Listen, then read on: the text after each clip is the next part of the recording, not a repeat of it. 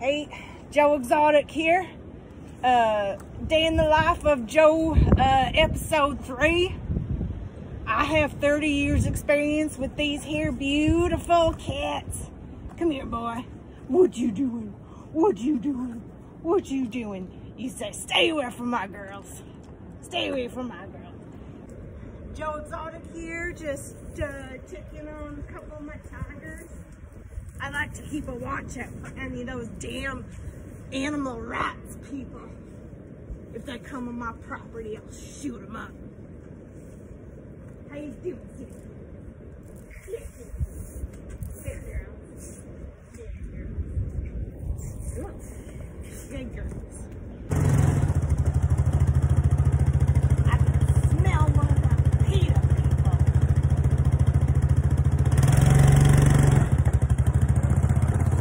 Hey, it's Joe Exotic here.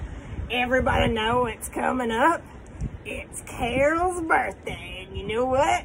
I got a little surprise coming for her. Hi, all you cool cats and kittens. It's Carol Baskin here at the Big Cat Rescue. Well, kitty cats, it's my birthday today, and I have mail. So I'm thinking one of you fans mail me something with a cat on it. Let's find out, shall we?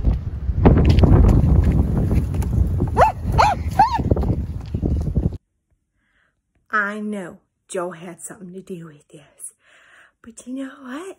It's okay, because I'm just gonna sue the pants right off of him, and I can do that because money is not a problem.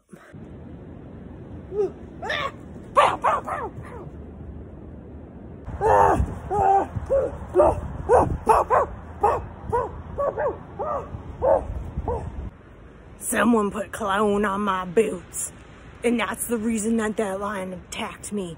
I know Carol Baskin had something to do with this. Hi, all you cool cats and kittens. It's Carol Baskin here at the Big Cat Rescue.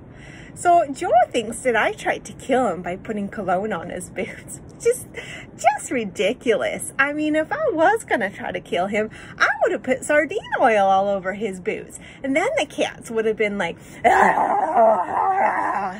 Carol Baskin, Carol Baskin, Carol Baskin, Carol Baskin. I consider that bitch to be one of the biggest terrorists in the animal rights world.